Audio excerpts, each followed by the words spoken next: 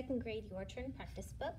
We will be working on page 42, spelling and possessives. The letter I can stand for the short I sound you hear in fit, I, and the long I sound you could hear in fine, I, and you spell that I, and then a letter, consonant, and then E. Read each word. Circle the words with the short I sound. Underline the words with the long I sound. So let's go through and find first the short I. Pipe, did, tip, 5, hike, inside, pick. Those are the short I's. So underline the words with a long I. Pipe, 5, hike, and side. So I like to do one sound at a time.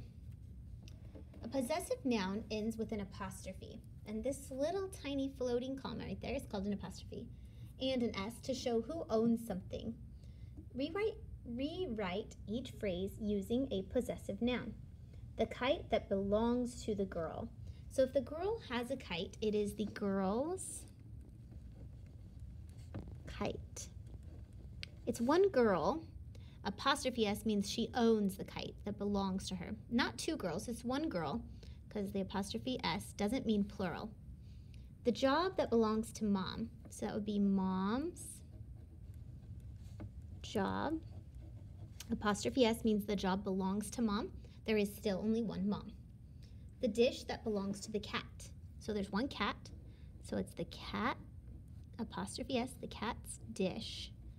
Remember, apostrophe S means that there's still one cat, but something belongs to the cat. The ball that belongs to the dog. So that would be the dog, apostrophe S, ball. So there's one dog. Apostrophe S means the ball belongs to the dog. Hope that helps.